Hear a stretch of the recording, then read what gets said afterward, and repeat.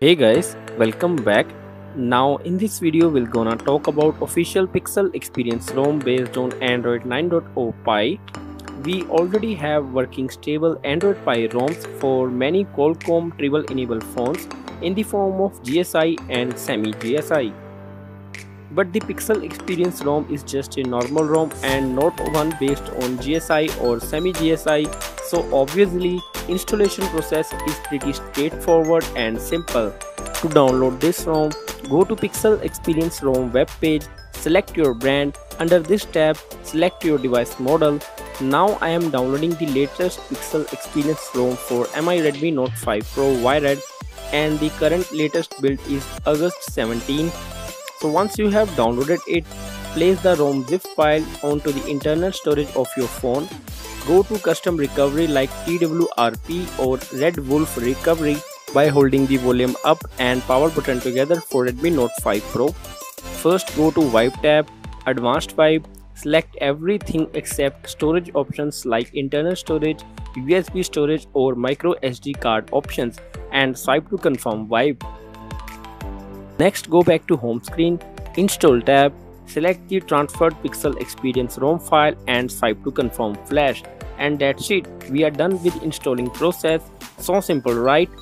Also you don't need to flash a separate GFs package as a Pixel Experience ROM itself has a Google Apps included.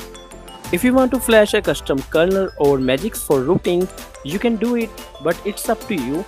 Once the installation is done, reboot the phone to the system. So this is the Google boot animation, is the same animation we have seen it on Pixel XL port. This is the initial setup screen. Let me finish setting it up. This is the default home screen with Pixel launcher.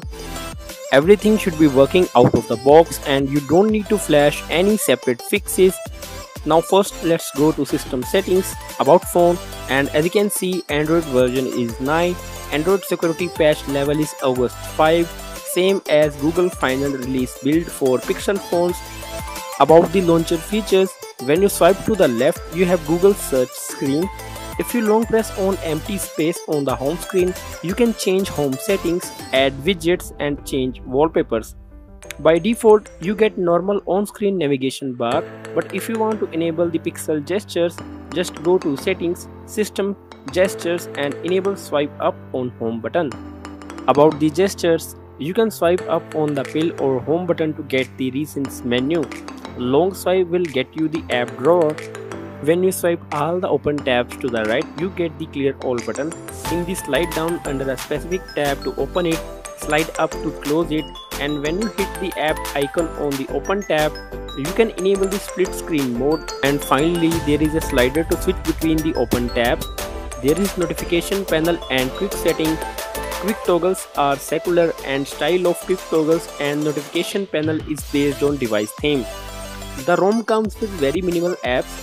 You get the MIUI camera app, that is a MIA2 port, and with MIUI camera you can take pictures, videos. Image stabilization is there and the portrait mode works for both front and rear cameras. FM radio app is there and it works too.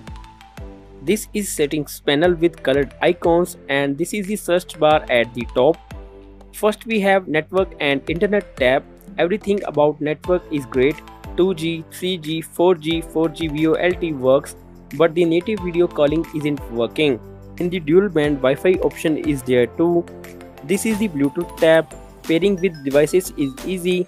There is no issue with audio or video playback, be it with calls, loudspeaker or when connected to the Bluetooth. There is a apps and notification tab with recently opened apps on the top. This is an option here called time spent in the app where you can find the screen on time of all the apps you have used. Next you have notification settings, defaults app where you can change the defaults app for various services and special app access. Under battery tab there is a battery saver mode. You can turn it on automatically at any percentage of your choice. Adaptive battery with slimmest battery usage for its infrequently used apps.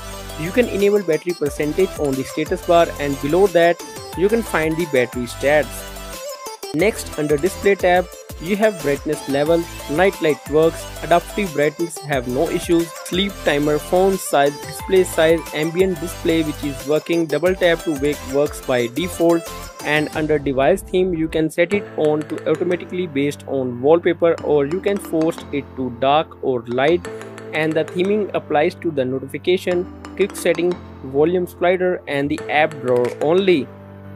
This is the sound tab, and there is a separate slider for call volume. About the volume slider, you have a new volume shadow. Here by default you can change the media volume. You can enable vibrate or silent mode within this volume slider, and you can also enable vibrate mode by touching volume up and power button at the same time. Under security and location, you can find fingerprint option. Setting up is easy and unlocks in about a second. You can also add a face unlock via smart lock, but you have to swipe up on the lock screen once the system detects your face. This is the digital well-being and it's there by default, so you don't have to install it manually. And with wind down here you can enable grayscale, which does the entire screen to gray. Next to the system gestures, you have jump to camera, swipe up on home button. Under developer options, this is an option called simulate display with cutout, which forces a notch display, and there are 3 options to pick. All sensors are working fine: accelerometer, gyroscope, magnetometer, light sensor, proximity sensor, all works fine. GPS also works, but it will take time for a location lock if you try it from indoors. And about benchmarks, Antutu version 7 score is 1,16,179, Geekbench score single score is 1338, and multi-core score is 4854. That's it. I hope you guys like that. Hit the like button if you find this video helpful, and if you guys have any queries and if you have any issues while installing this ROM, do let me know in the comments below. Thanks for watching, and I see you guys next time.